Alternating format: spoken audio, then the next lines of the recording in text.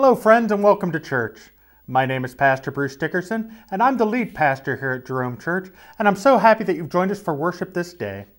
We'll be continuing our series entitled Witness at the Cross, and it's a series based on a book by Amy Jo Levine of the same name.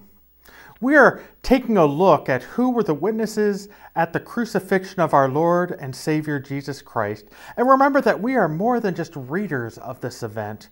We are invited to experience the death of our Savior and the witnesses of his crucifixion, and then question what is our response in the world today to what we have witnessed. Let us now turn together in worship and song.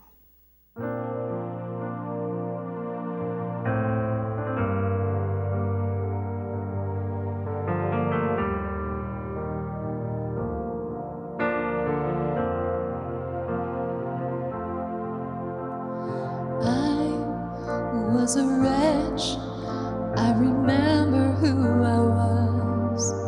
I was lost, I was blind, I was running out of time. Sin separated, the breach was far too wide. But from the far side of the chasm, you held me in your sight. So you made a way across the great divide, left behind heaven's throne to build it here inside. And there at the cross, you paid the debt I owed, broke my chains, freed my soul. For the first time I had hope. Thank you, Jesus, for the blood applied. Thank you, Jesus, you have washed me white. Thank you, Jesus, you have saved my life, brought me from darkness into glorious light.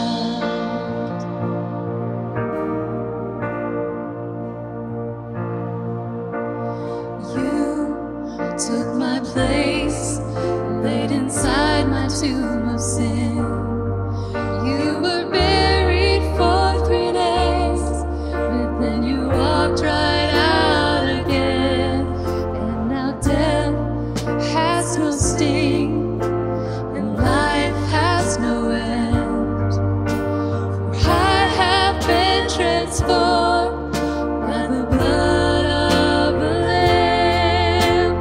Thank you, Jesus, for the blood applied.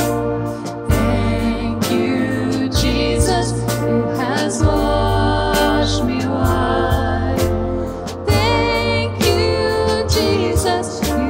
Saved my life, brought me from the darkness into glorious light. There is nothing stronger than the wonder-working power of the blood. The blood calls us sons and daughters.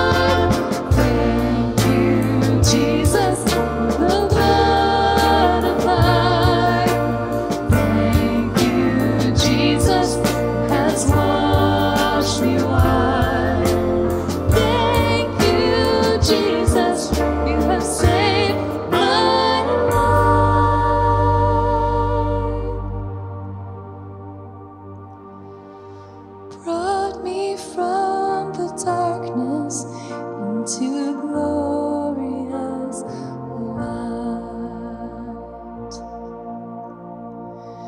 Glory to his name. Glory to his name. There to my heart was the blood applied. Glory to his name.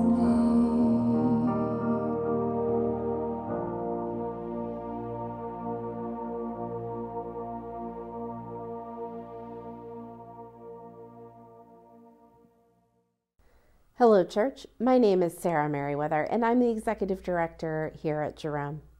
As we prepare to hear today's message, I want to invite you to connect with us during this time of our online worship together. During worship, you can use the chat or the comment function on any platform that you're watching on to share your thoughts or your prayer concerns with our staff and our online worshiping congregation. I also invite you to connect to Church Center, which is our app and our online resource that virtually connects you to our Connect card, signups for upcoming events, worship videos and resources, kids and family resources, and our online giving platform to support the ministries and missions of Jerome Church.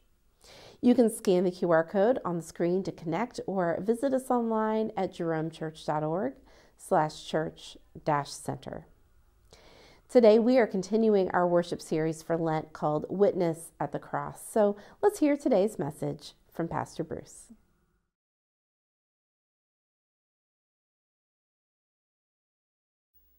Would you pray with me, friends? May the words of my mouth and the meditations of each of our hearts be pleasing in your sight, our Savior and our Redeemer. Amen.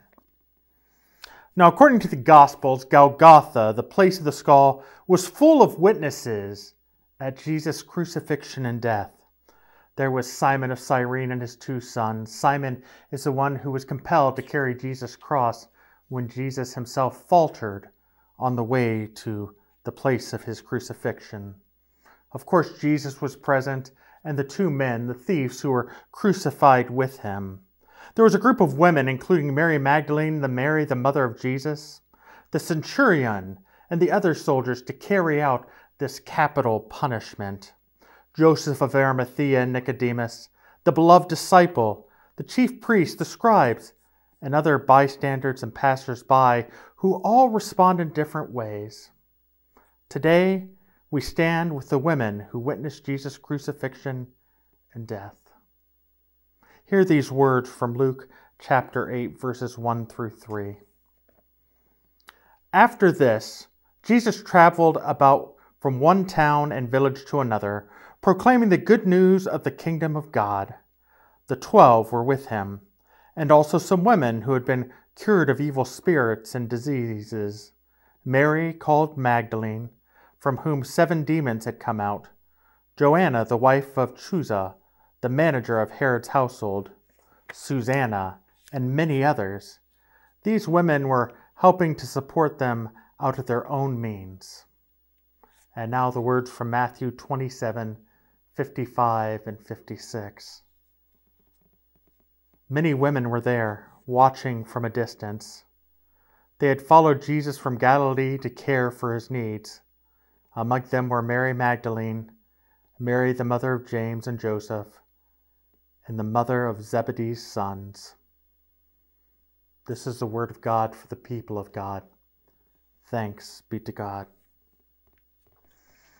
As I was thinking about this sermon and the women who were involved throughout Jesus' ministry, it suddenly dawned on me that most of the formation of my faith had actually come and been handed down through women who had been in my life, starting with my grandmother, my Nana, and my own mother. We call her Pastor Mom around here, but Susan Dickerson. And so it was through my maternal side that my faith started, to take me to church, to involve me in Sunday school, to read Bible stories, to sing religious songs, to go and see my grandmother down in Elizabethtown, Kentucky, sing with the church choir.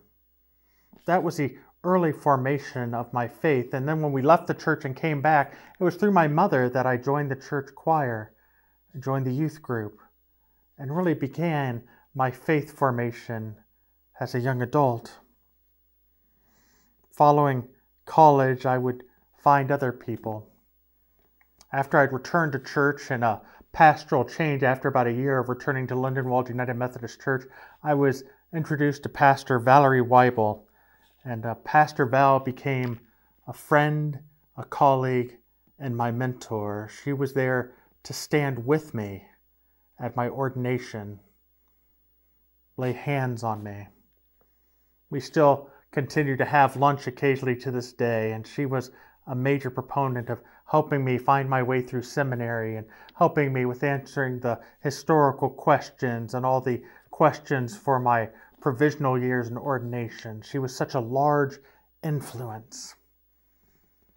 In seminary, I met my best friend, Pastor Lori Steele, who she and I still talk almost daily as we struggle through the highs and lows of ministry together. And though our theologies may differ, we sharpen each other as two swords clashing against each other as we discuss theology and biblical understanding and how we live into these things in the world around us.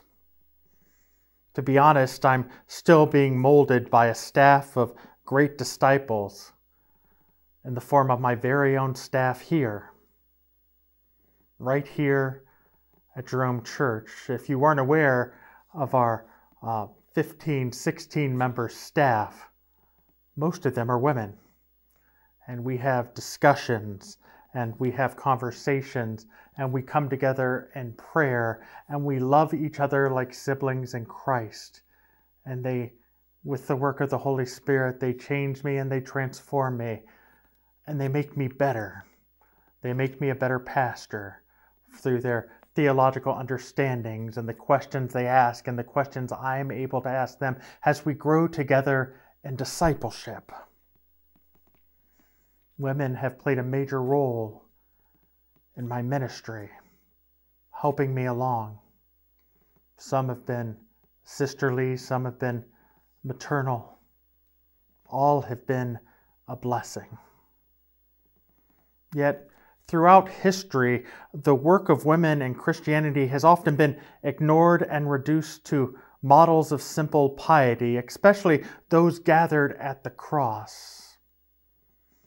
Yet the amazing thing to me is, even though it says that in Matthew's gospel they were watching from a distance, and from last week's passage we know that they were right there in front of the cross, the one thing that always amazes me is that they remained. After the events of Gethsemane, where most of the disciples ran and hid, it was the women who followed Jesus from his trial up to Golgotha, crying, beating their chests, feeling the pain. They surrounded Mary in support, and they supported each other as disciples. They remained when the other disciples fled. The women found in Scripture and throughout Christian tradition were patrons. They were leaders in formal and informal ways. They provided maternal and sisterly love and loyalty. Women who seek truth in unexpected and powerful ways. Women who lamented and protested injustice or rebelled against authority or the perceived status quo in faithful ways that honored God. All these women were bearing witness to the triune God, God the Father, God the Son, and God the Holy Spirit. And the women at the cross bore witness to the life, ministry, death, and yes, they too would be the first to bring news of the resurrection of Jesus. And they still are doing that same work today. And we need to acknowledge that. We need to realize that the women within ministry throughout history have played a powerful role in Jesus' ministry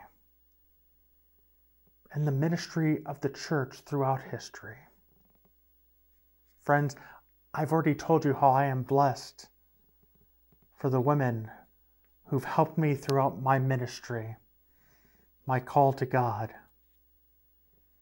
who have supported me and loved me and held me accountable,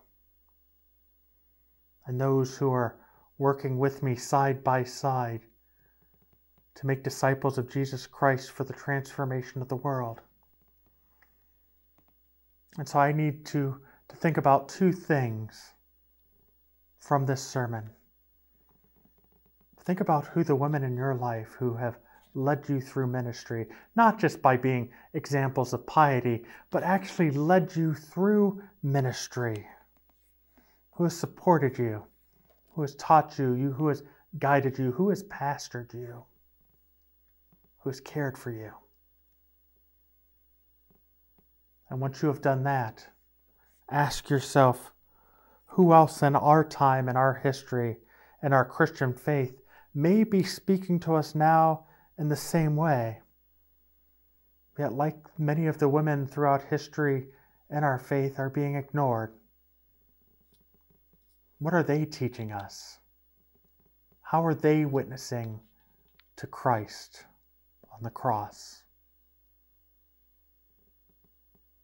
Go forth with God's blessing, acknowledging those who witnessed Christ, who witnessed the triune God to each of us, each and every day.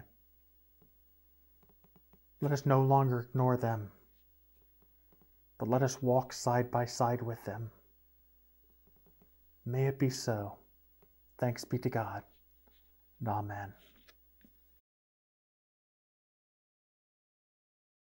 It's good to be with you again in worship today. Today we are continuing our worship and study series for Lent as we consider the crucifixion of Jesus in new ways and explore it through the eyes of the witnesses. As we continue in worship together today, I want to invite you again to connect to all of the resources in Church Center, which is our online hub for engaging with the ministries of Jerome Church. While you are there, please be sure to check into worship or complete your Connect card today and take some time to explore all of the opportunities in the app, including upcoming events and ways to volunteer in a local mission or to grow deeper in your faith by participating in a class or a study. There is still time to grow in your faith this Lent season by joining in the Lent study based on the book Witness at the Cross, which is meeting on Wednesdays at 10 a.m. and 7 p.m. in a hybrid format. Also during Lent, we are continuing our prayer and praise service on Wednesday evenings, which is held in person in the sanctuary at Jerome Church from 6:30 to 7 p.m. You can learn more about all of these opportunities and connect to signups through the Church Center app or by visiting our website at jeromechurch.org. As we journey closer to the celebration of Easter, I want to share some opportunities to worship here at Jerome Church during Holy Week, beginning with Palm Sunday on April 2nd at our regular worship times. And then during Holy Week, we will have 3 weeknight in-person worship opportunities, beginning on Wednesday, April 5th with our prayer and praise service at 6:30 p.m. We'll have a Maundy, Thursday service at 7 p.m. on April 6th and a Good Friday service at 7 p.m. on April 7th. Then on Sunday, April 9th, we will have 3 in-person worship services, beginning with a sunrise service at 7 a.m., followed by our traditional service at 9 a.m. and a contemporary family service at 10:30 a.m. Online worship will also be available at 9 and 10:30 a.m.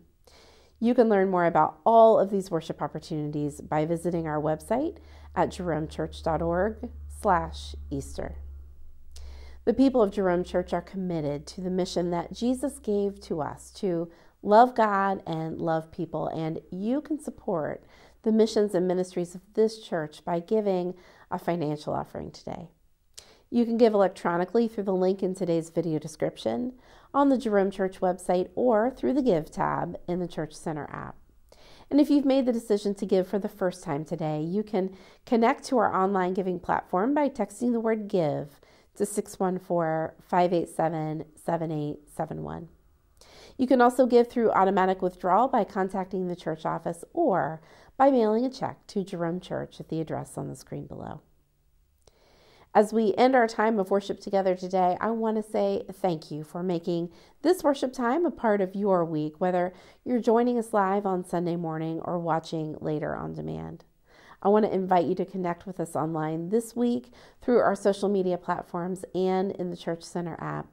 And know that we look forward to worshiping with you next week as we continue our Lent worship series together and begin to celebrate Holy Week and Easter. Have a blessed week, friends. You have saved my life,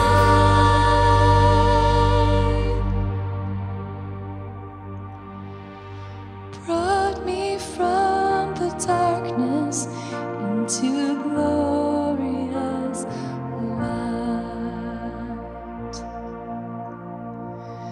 Glory to His name. Glory to His name. There to my heart was the blood